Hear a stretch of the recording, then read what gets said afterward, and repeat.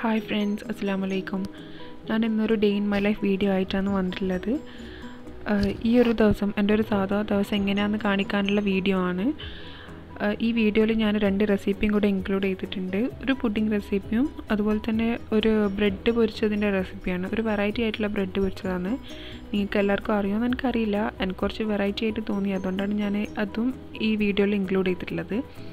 നിങ്ങൾക്ക് എല്ലാവർക്കും ഈ വീഡിയോ ഇഷ്ടമാണെന്ന് വിചാരിക്കുന്നു. ഇഷ്ടമായിട്ടുണ്ടെങ്കിൽ ലൈക്ക് അടിക്കാനും അതുപോലെ തന്നെ കമൻറ്റ് ചെയ്യാനും സബ്സ്ക്രൈബ് ചെയ്യാനും മറക്കരുത്.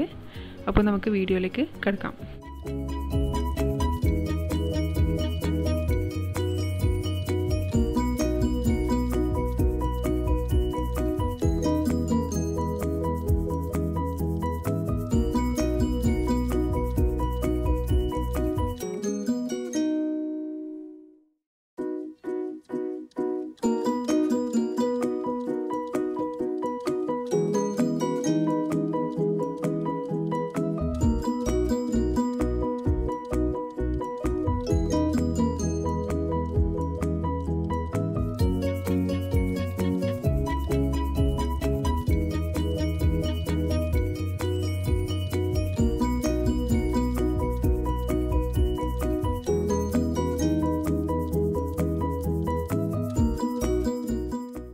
ഫ്രഷ് ആയതിനു ശേഷം ഞാൻ എൻ്റെ മോർണിംഗ് ഫ്രൈസൊക്കെ തീർത്തിട്ടാണ് കിച്ചണിൽ ബ്രേക്ക്ഫാസ്റ്റ് ഉണ്ടാക്കാൻ കയറുക.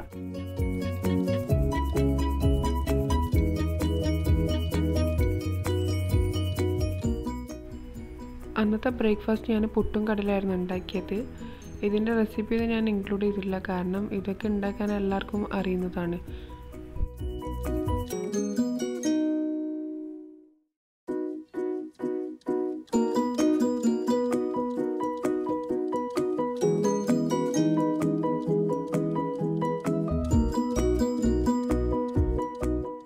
ബ്രേക്ക്ഫാസ്റ്റിന് ശേഷം ഞാൻ ക്ലീനാക്കാനുള്ളതൊക്കെ പെട്ടെന്ന് ക്ലീനാക്കി തീർക്കുക ചെയ്യാറ്. മോൻ എണീച്ച് കഴിഞ്ഞാൽ പിന്നെ ക്ലീനാക്കാനൊന്നും പറ്റില്ല. അതുകൊണ്ട് തന്നെ മോൻ എണീക്കുന്നതിന് മുമ്പ് തന്നെ മാക്സിമം ക്ലീനാക്കാനുള്ളതൊക്കെ ഞാൻ ക്ലീനാക്കി വെക്കാറാണ് ചെയ്യാറ്. കാർപ്പറ്റ് ക്ലീനാക്കാൻ ഞാൻ ഇതുപോലുള്ള ഒരു ബ്രഷാണ് യൂസ് ചെയ്യാറ്. കാർപ്പറ്റ് ഡെയിലി ക്ലീനാക്കാറുണ്ട്, പക്ഷേ വാക്യൂം ആഴ്ചയിൽ 2-3 ദിവസം മാത്രമാണ് ചെയ്യുക. കാരണം കൂടുതൽ കച്ചറായി തോന്നിക്കഴിഞ്ഞാൽ മാത്രമാണ് കാർപ്പറ്റ് വാക്യൂം ചെയ്യാറ്, അല്ലെങ്കിൽ ഇതുപോലെ ബ്രഷ് ചെയ്യാണ് സാധാ ചെയ്യുന്നത്. അതേപോലെ തന്നെ ഫ്ലോർ മോപ്പ് ചെയ്യുന്നതും ഞാൻ ഓൾട്ടർനേറ്റീവ് ഡേയ്സിലാണ്, ഡെയിലി മോപ്പ് ചെയ്യാറൊന്നുമില്ല. അത് കഴിഞ്ഞ ശേഷം ഞാൻ ലോണ്ട്രി എന്തെങ്കിലും ഉണ്ടെങ്കിൽ അത് വാഷ് ചെയ്യാനും വേണ്ടിയിട്ട് വെക്കും.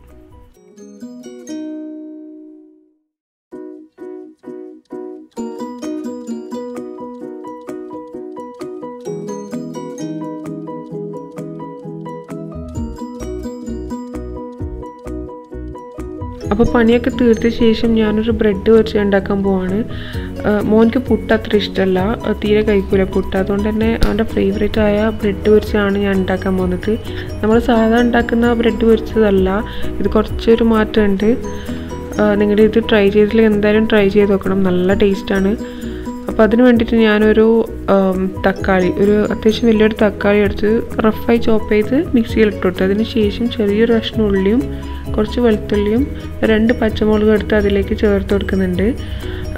റഫായി ചോപ്പ് ചെയ്താൽ മതി, കാരണം നമ്മളിതൊരു പേസ്റ്റ് ആക്കിയിട്ട് എടുക്കാനാണ് പോകുന്നത്. പിന്നെ അതിലേക്ക് 1/2 സ്പൂൺ മുളക് പൊടി കൂടെ ഞാൻ ചേർത്ത് കൊടുക്കുന്നുണ്ട്. വേറെ ഒന്നും വേണ്ട, ഇത്രയും മാത്രം. വെള്ളമൊന്നും ചേർക്കാതെ നല്ല പേസ്റ്റ് ആക്കിയിട്ട് എടുക്കണം.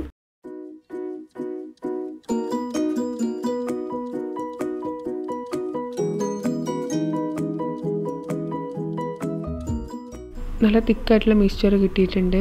ഇനി ഒരു ബൗളിലേക്ക് ഞാൻ ഈ മിക്സ്ചർ മാറ്റിയ ശേഷം ഇതിലേക്ക് 2 മുട്ടയും പിന്നെ കുറച്ച് ഉപ്പും കൂടിയിട്ട് നന്നായിട്ട് മിക്സ് ചെയ്യുക ചെയ്യുന്നത്.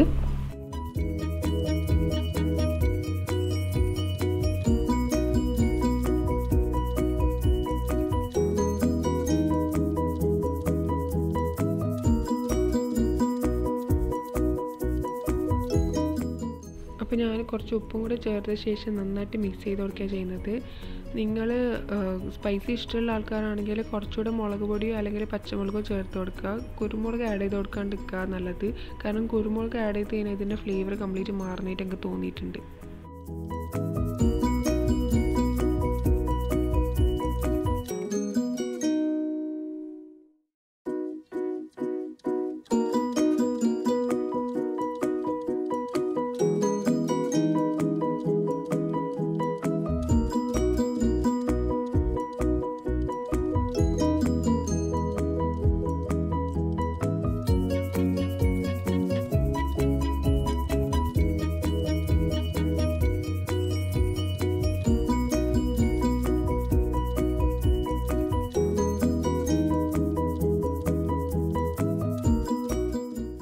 കുറച്ച് ബ്രെഡ് അവിടെ സ്ലൈസ് ചെയ്ത് വെച്ചിട്ടുണ്ട്.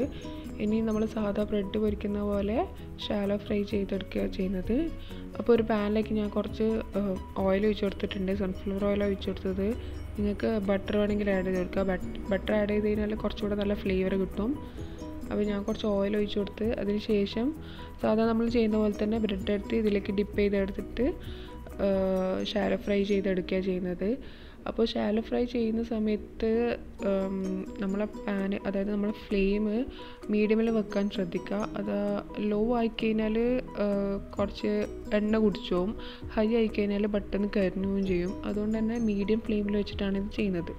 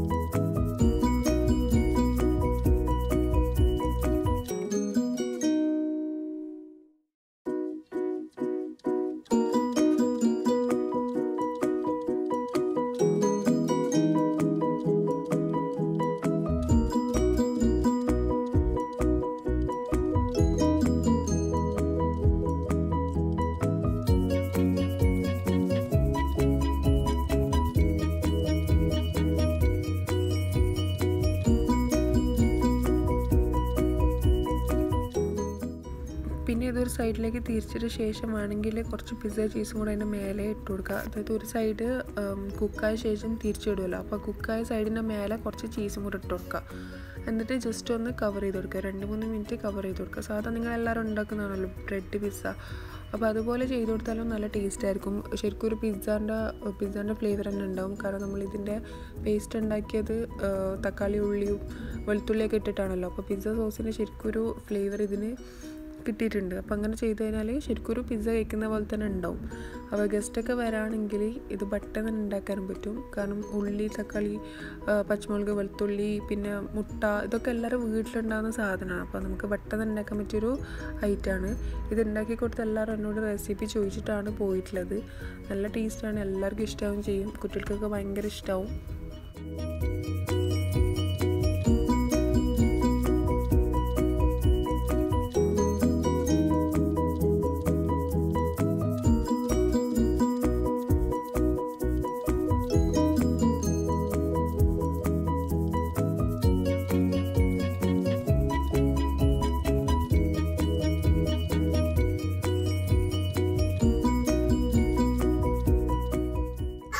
ബ്രേക്ക്ഫാസ്റ്റൊക്കെ കൊടുത്തതിന് ശേഷം ഞാൻ എൻ്റെ മോൻ്റെ ബോഡിയിൽ ഹിമാലയൻ്റെ ബേബി ഓയിൽ തേച്ച് കൊടുക്കാറുണ്ട്. കാരണം എനിക്ക് എക്സിമാൻ്റെ പ്രോബ്ലം ഉണ്ട്, ഡ്രൈ സ്കിന്നാണ്.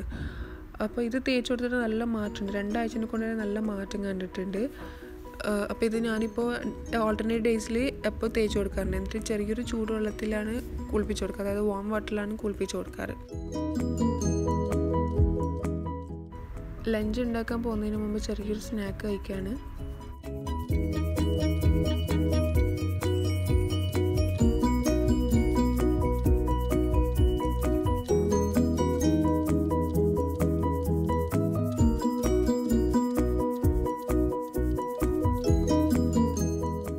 പിന്നെ ലഞ്ച് ഉണ്ടാക്കാനും വേണ്ടിയിട്ട് ഞാൻ കിച്ചണിൽ കയറി. അപ്പോൾ ആദ്യം തന്നെ വെജിറ്റബിൾസ് എല്ലാം ചോപ്പ് ചെയ്ത് വെക്കുക ചെയ്യാറ്. ഫസ്റ്റ് ഉണ്ടാക്കുന്ന ഐറ്റംസിന് വേണ്ട വെജിറ്റബിൾസ് എല്ലാം ഫസ്റ്റ് തന്നെ ചോപ്പ് ചെയ്ത് വെക്കും. പിന്നെ എല്ലാം കൂടി ഒന്നിച്ചാണ് ഉണ്ടാക്കാറ്. വേറെ വേറെ ആയിട്ട് ഉണ്ടാക്കി കഴിഞ്ഞാൽ കുറേ ടൈം എടുക്കുന്ന പോലെ നമുക്ക് തോന്നിയിട്ടുണ്ട്. അപ്പോൾ ഫസ്റ്റ് തന്നെ വെജിറ്റബിൾസ് എല്ലാം മുറിച്ച് കഴിഞ്ഞാൽ പെട്ടെന്ന് തന്നെ ഉണ്ടാക്കി വെക്കാൻ പറ്റും. അതുപോലെ തന്നെ ചോറ് ഞാൻ ആദ്യം തന്നെ വേവിക്കാൻ നോക്കി. വെജിറ്റബിൾസ് മുറിക്കുന്നതിന് മുമ്പ് തന്നെ ചോറ് വേവിക്കാൻ വെക്കും. എന്നിട്ടാണ് ഇതൊക്കെ മുറിക്കാൻ ചെയ്യുന്നത്.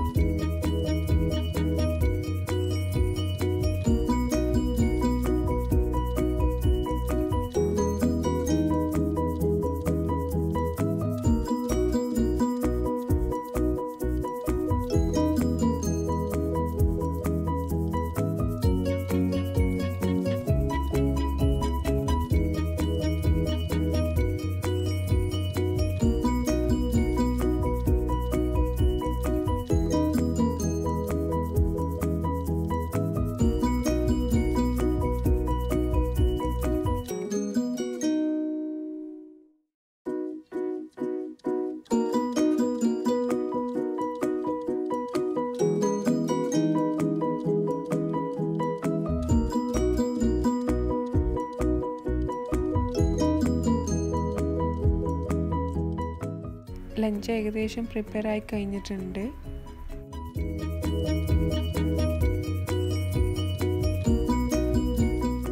ലഞ്ച് ഉണ്ടാക്കി കഴിഞ്ഞ ശേഷം ഞാൻ മോനെ കുളിപ്പിക്കും.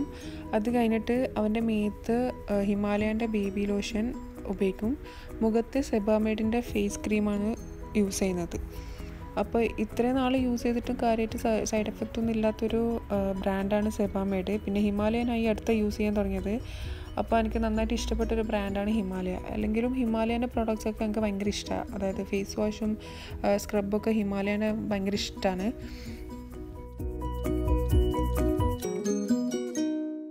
എന്നിട്ട് ഞാൻ മോനിക്ക് ഫുഡ് കൊടുക്കും. ഫുഡ് കൊടുത്ത ശേഷം കുറച്ച് സമയം അവൻ ഉറങ്ങാറുണ്ട്. അങ്ങനെ ഉറക്കിയ ശേഷമാണ് ഞാൻ ബാക്കി ജോലിയെല്ലാം ചെയ്യുന്നത്.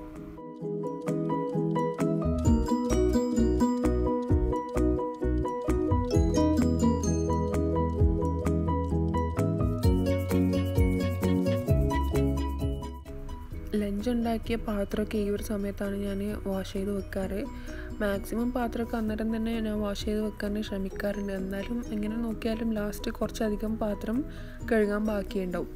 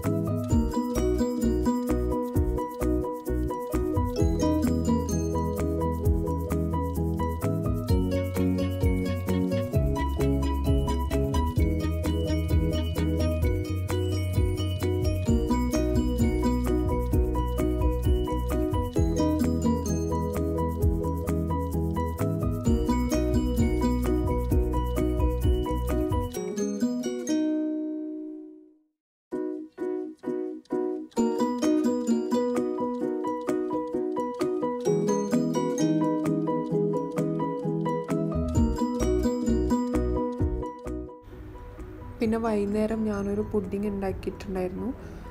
Honey cake പുഡിങ്ങാണ്. ഹണി കേക്ക് വെച്ചിട്ടുള്ള പുഡിംഗ് അല്ല, പക്ഷേ ഹണി കേക്കിൻ്റെ സെയിം ടേസ്റ്റുള്ളൊരു പുഡിങ്ങാണത്. ഹണി കേക്ക് ഉണ്ടാക്കാൻ അറിയാത്ത ആരെങ്കിലും ഉണ്ടെങ്കിൽ ഈ ഒരു പുഡിങ് ട്രൈ ചെയ്ത് നോക്കിയാൽ മതി. സെയിം നമ്മൾ ഷോപ്പിൽ നിന്നൊക്കെ വാങ്ങുന്ന സെയിം ഹണി കേക്കിൻ്റെ ടേസ്റ്റാണ്. അപ്പോൾ അതുണ്ടാക്കാനും വേണ്ടിയിട്ട് ഞാനിവിടെ കുറച്ച് സാധനങ്ങൾ എടുത്തു വെച്ചിട്ടുണ്ട്. വിപ്പിംഗ് ക്രീം എടുത്തിട്ടുണ്ട്, വിപ്പിംഗ് പൗഡറും ഞാൻ എടുത്തിട്ടുണ്ട്. പിന്നെ അതേപോലെ തന്നെ തിക്ക് ക്രീം അല്ലെങ്കിൽ ഫ്രഷ് ക്രീം യൂസ് ചെയ്യുക. പിന്നെ അൽമറായിൻ്റെ ക്രീം ചീസാണ് ഞാനിവിടെ എടുത്തിട്ടുള്ളത്. നിങ്ങൾക്ക് ഏത് വേണമെങ്കിലും യൂസ് ചെയ്യുക. അല്ലെങ്കിൽ ക്രീം ചീസ് നമ്മൾ സ്പ്രെഡ് ചെയ്യുന്ന ക്രീം ചീസ് അതും യൂസ് ചെയ്യുക. ഞാനിവിടെ ഇത് പുറത്ത് വെച്ചിട്ടുണ്ട്, റൂം ടെമ്പറേച്ചർ ആവാനും വേണ്ടിയിട്ട് കുറച്ച് സമയം പുറത്തെടുത്ത് വെച്ചിട്ടുണ്ടായിരുന്നു. ഞാൻ ആകെ 2 ക്യൂബ് എടുത്തിട്ടുള്ളൂ.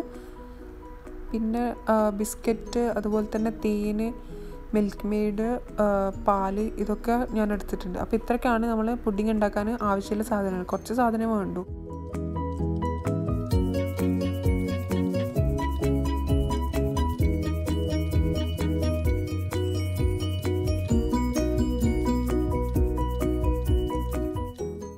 ഈ ഒരു പുഡിംഗ് ഉണ്ടാക്കാനും വേണ്ടിയിട്ട് ഞാനൊരു ബൗളിലേക്ക് വിപ്പിംഗ് പൗഡർ ആഡ് ചെയ്ത് കൊടുക്കുന്നുണ്ട്. ഒരു പാക്കറ്റ് വിപ്പിംഗ് പൗഡറാണ് ആഡ് ചെയ്ത് കൊടുത്തത്. ഇനി നമ്മൾ സാധാ ചെയ്യുന്ന പോലെ തന്നെ വിപ്പിംഗ് പൗഡറിൽ പാലൊഴിച്ചിട്ട് മിക്സ് ചെയ്യാറുണ്ടല്ലോ, അതുപോലെ നിങ്ങൾക്ക് ചെയ്യാം. പക്ഷേ ഞാനിവിടെ വിപ്പിംഗ് ക്രീമാണ് എടുത്തിട്ടുള്ളത്. അതാകുമ്പോൾ കുറച്ചും കൂടെ ടേസ്റ്റ് കൂടും. ഇതില്ലാന്ന് വെച്ചാൽ സാധാ പാല്, തണുത്ത പാല് യൂസ് ചെയ്തിട്ടും വിപ്പിംഗ് ക്രീം ഉണ്ടാക്കിയിട്ട് എടുക്കാം.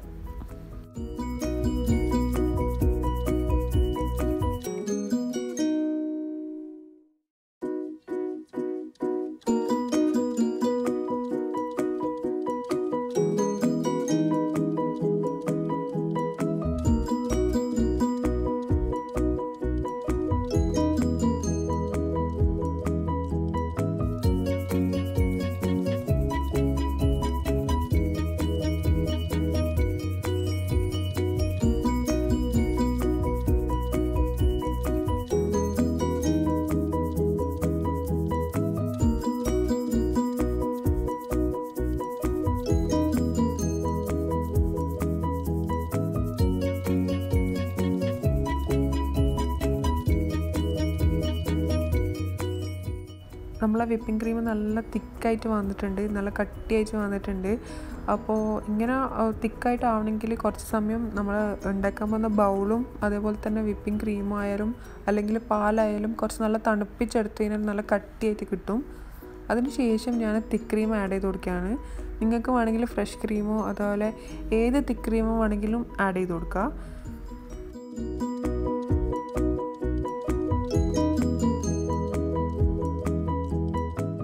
അതിനുശേഷം ഞാൻ കുറച്ച് മിൽക്ക് മെയ്ഡും കൂടെ ആഡ് ചെയ്ത് കൊടുക്കുന്നുണ്ട്. ഒരുപാട് മിൽക്ക് മെയ്ഡൊന്നും ആഡ് ചെയ്തിട്ടില്ല, കുറച്ച് മിൽക്ക് മെയ്ഡ് മാത്രമേ ആഡ് ചെയ്തിട്ടുള്ളൂ. കാരണം നമ്മൾ തേനും കൂടി ചേർക്കുന്ന കാരണം നല്ല സ്വീറ്റ്നെസ് ഉണ്ടാവും. അതുകൊണ്ട് കുറച്ച് മിൽക്ക് മെയ്ഡ് ആഡ് ചെയ്ത് കൊടുത്ത്, പിന്നെ അതേപോലെ തന്നെ സെയിം എമൗണ്ടിൽ, അതായത് നമ്മൾ മിൽക്ക് മെയ്ഡ് ചേർത്ത സെയിം എമൗണ്ടിൽ തന്നെയാണ് ഞാൻ ഹണിയും കൂടി ചേർത്ത് കൊടുത്തുള്ളത്.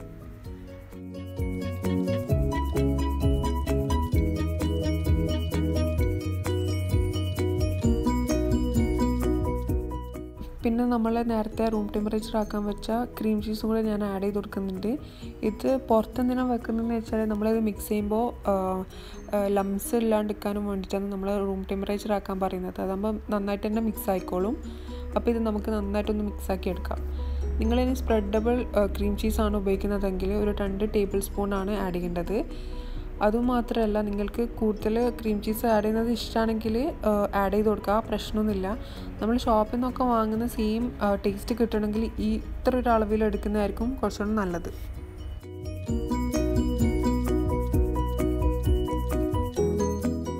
അപ്പോൾ നമ്മളുടെ ഹണി കേക്കിൻ്റെ ക്രീം ഫില്ലിങ് റെഡി ആയിട്ടുണ്ട്. ഇനി ഇത് നിങ്ങൾ ശരിക്കും ഹണി കേക്ക് ഉണ്ടാക്കുകയാണെങ്കിൽ അതിൻ്റെ അടുക്ക് വെക്കുന്ന ഫില്ലിങ് ഇതേ ഒരു ഫ്ലേവറിലാക്കി കഴിഞ്ഞാൽ ഒറിജിനൽ ഹണി കേക്ക് പോലെ തന്നെ ഉണ്ടാവും. അതായത് ഈ ബിസ്ക്കറ്റെല്ലാം വെക്കുന്നത് നിങ്ങൾ ശരിക്കും കേക്കാണ് ഉണ്ടാക്കുന്നതെങ്കിൽ തന്നെ ഈ ഒരു ഫില്ലിങ് യൂസ് ചെയ്ത് കഴിഞ്ഞാൽ നന്നാവും. അപ്പോൾ ഇതിൻ്റെ ടേസ്റ്റ് ഈ ഒരു സമയത്ത് നോക്കുക. മധുരം കുറവാണെങ്കിൽ കുറച്ചും കൂടെ ഹണി ആഡ് ചെയ്ത് കൊടുക്കുക. അപ്പോൾ നമുക്ക് ഈ ഒരു കൺസിസ്റ്റൻസിയാണ് കിട്ടുന്നത്. കുറച്ച് നല്ല കട്ടിയും അല്ല ഭയങ്കര ലൂസും അല്ലാത്തൊരു കൺസിസ്റ്റൻസിയാണ് നമുക്ക് കിട്ടേണ്ടത്. ഇനി വേറൊരു ബൗളിലേക്ക് ഞാൻ കുറച്ച് തേൻ ഒഴിച്ചു കൊടുക്കുകയാണ്.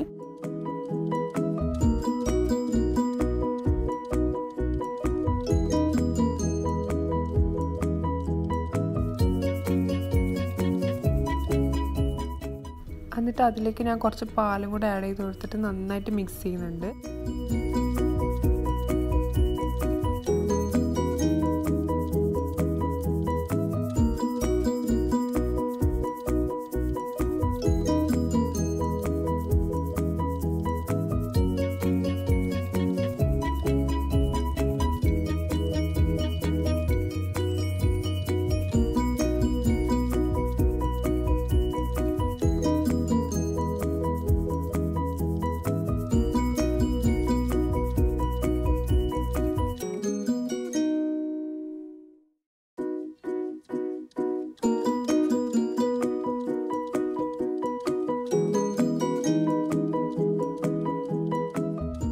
അപ്പോൾ നമ്മൾ ക്രീം ഫില്ലിങ് റെഡി ആയിട്ടുണ്ട്. പിന്നെ ബിസ്ക്കറ്റ് മുക്കാനുള്ള പാലും റെഡി ആയിട്ടുണ്ട്.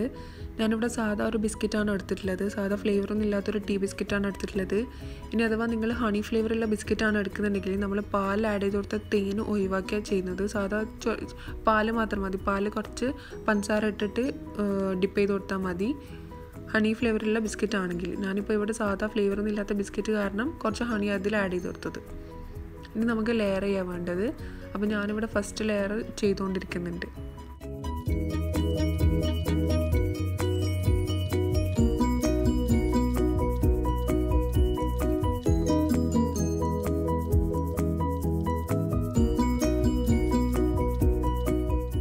ബാക്കിയൊക്കെ എല്ലാവർക്കും അറിയുന്ന കാര്യമാണ്.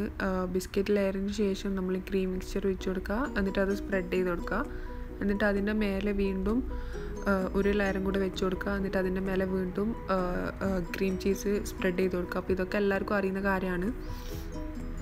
അപ്പോൾ നിങ്ങൾക്ക് കട്ടിയുള്ള ബേസ് വേണമെന്നുണ്ടെങ്കിൽ 2 ലെയറാക്കി വെക്കുക. ബിസ്ക്കറ്റ് 2 ലെയറാക്കിയിട്ട് വെക്കുക.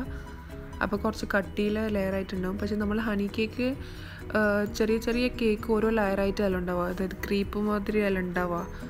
അപ്പോൾ അതുപോലെ ആക്കാനും വേണ്ടിയിട്ടാണ് ഞാനിവിടെ ഒരു ലെയർ മാത്രം വെച്ചിട്ടുള്ളത്. നിങ്ങൾക്ക് ഇങ്ങനെ കട്ടി ഇഷ്ടമാണെങ്കിൽ അങ്ങനെയും ചെയ്യാം. അപ്പോൾ നമ്മൾ സെക്കൻഡ് ലെയർ ഓഫ് ബിസ്ക്കറ്റും കൂടെ അതിൻ്റെ മേലെ ലെയർ ചെയ്ത് വെക്കാൻ പോവുകയാണ്.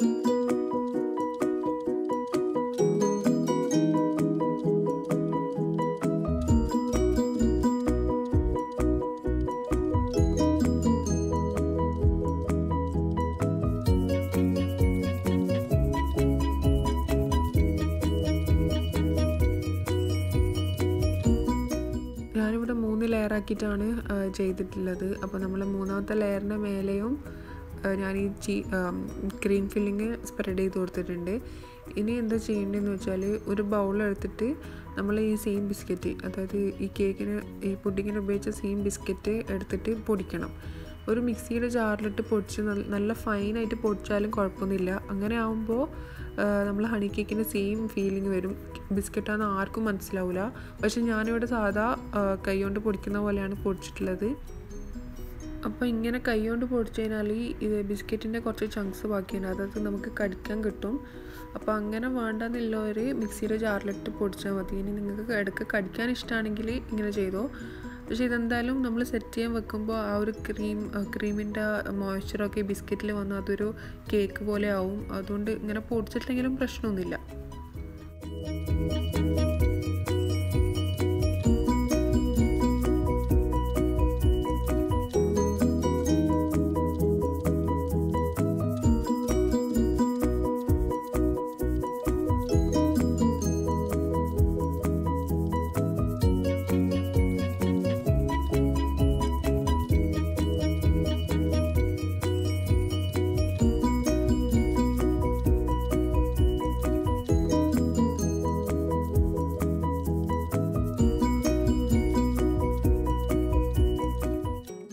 പുഡിങ് റെഡി ആയിട്ടുണ്ട്. ഇത്ര പണിയുള്ളൂ. ഇനി ഇത് ഫ്രിഡ്ജിൽ ഒരു 2-3 മണിക്കൂർ നന്നായിട്ട് സെറ്റാകാൻ വെക്കണം. അതായത് എല്ലാ ഫ്ലേവറും എല്ലാത്തിനും ബിസ്ക്കറ്റിനെല്ലാം നന്നായിട്ട് പിടിക്കാനും വേണ്ടിയിട്ട് വെക്കണം. ഒരു 3 മണിക്കൂർ ഫ്രിഡ്ജിൽ വെച്ച ശേഷം ഇത് യൂസ് ചെയ്യുക. ഇതെല്ലാവരും ഒന്ന് ട്രൈ ചെയ്ത് നോക്കണം. ശരിക്കും നമ്മൾ വാങ്ങാൻ കിട്ടുന്ന ഹണി കേക്ക് എങ്ങനെയോ അതിൻ്റെ സെയിം ടേസ്റ്റാണ്. ഡിന്നറിന് ഞാൻ ഈ ഒരു പാസ്തയാണ് ഉണ്ടാക്കിയത്. ഇത് സാധാ ഒരു ഇന്ത്യൻ സ്റ്റൈൽ മസാല പാസ്തയാണ്. ഇതിൻ്റെ റെസിപ്പിയൊക്കെ എല്ലാവർക്കും അറിയുന്ന കാര്യമാണല്ലോ, അതുകൊണ്ടാണ് ഞാൻ ഇൻക്ലൂഡ് ചെയ്യാണ്ടിരുന്നത്. എൻ്റെ ഈ ഒരു simple day in my life vlog നിങ്ങൾക്ക് എല്ലാവർക്കും ഇഷ്ടമായി എന്ന് വിചാരിക്കുന്നു. ഇഷ്ടമായാൽ ലൈക്ക് ചെയ്യാൻ മറക്കരുത്. അതേപോലെ തന്നെ കൂടുതൽ വീഡിയോസിനും വേണ്ടിയിട്ട് എൻ്റെ ഈ ചാനൽ സബ്സ്ക്രൈബ് ചെയ്യുക.